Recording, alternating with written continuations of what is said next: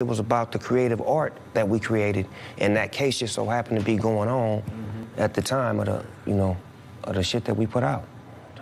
Man, I like I had conversations all the time about the different eras of fame, because we didn't came into it with the social media and everything, but you was famous when you had to write a letter to your favorite celebrity. Fame. You had to really real fame, where you had to go out and actually show your support all the way.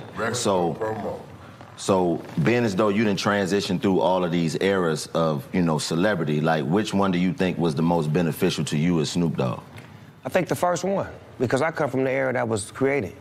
The first one, the foundation, the Temptations, the fucking Miracles, James Brown, all them types of motherfuckers, what they had to do to like the Chitlin circuit and the direct connect with the fans and going to radio stations at 6 in the morning with boogers in your eyes and this is radio station. We're sitting here live with, and hey y'all, what's going on? You want to win tickets to my show? Call up here right now. Call number 15. Hey, what up? Is this Snoop Dogg? Yeah, what's up, dog? Oh man, I love you. Mama, get on the phone. It's Snoop Dogg. Like that kind of shit. And then they get mama outside.